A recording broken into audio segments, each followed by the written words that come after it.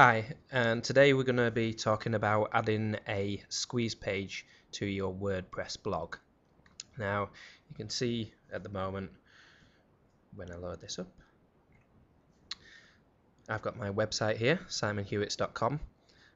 As you can see, it's just articles about internet marketing, and the computer's running a little bit slow because of this video capture.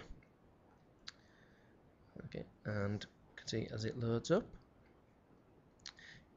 over on the side here I've got my internet marketing, recent posts, comments, and you can see across the top I've got just my home page. On the right here is a link to my WordPress squeeze report, same on the left hand side here.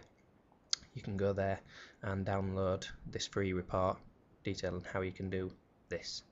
So we've got my squeeze page here for my free report. You just need to enter your name and your email address and click to get your free gift, and you can see from the address up there it's still my blog, simonhewitts.com, WordPress squeeze report.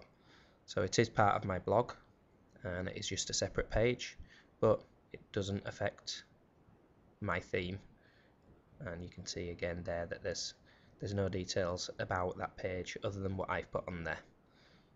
Okay, so hopefully this will help you.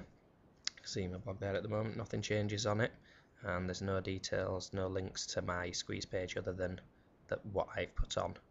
So if you're wanting to add a squeeze page to your blog, you can also subscribe as well to my RS feeds to find out more. And if you'd like to get this gift, then just head over to the link in the description and get yourself a free copy and start adding a squeeze page to your website. Thank you.